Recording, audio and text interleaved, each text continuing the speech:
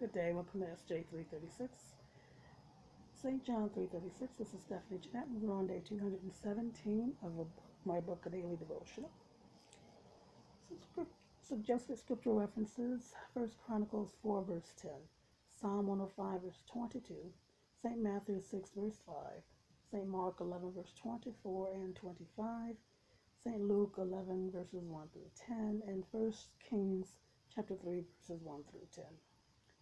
Suggested praise song for today: How Deeply I Need You by Shekinah, Shekineh.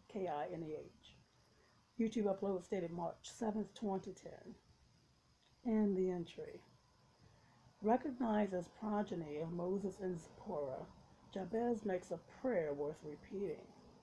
There are a number of such prayers in the Holy Word, Jesus' instruction on how to pray being paramount. Solomon's prayer is one to strive toward in one's journey of heart correction unto the direction of our God. And Solomon's prayer receives his desire to serve. And here's Jabez's. And Jabez called on the God of Israel, saying, Oh, that thou wouldest bless me indeed, and enlarge my coast, and that thine hand might be with me, and that thou wouldest keep me from evil, that it may not grieve me. And God granted him that which he requested.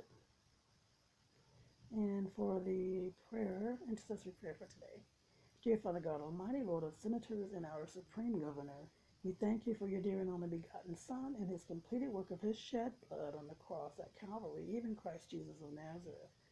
Dear God, help Governor Mary Fallin or the current leadership of Oklahoma make sound decisions that promote positive longevity in the areas of food supply, high school graduation percentages, and tourism.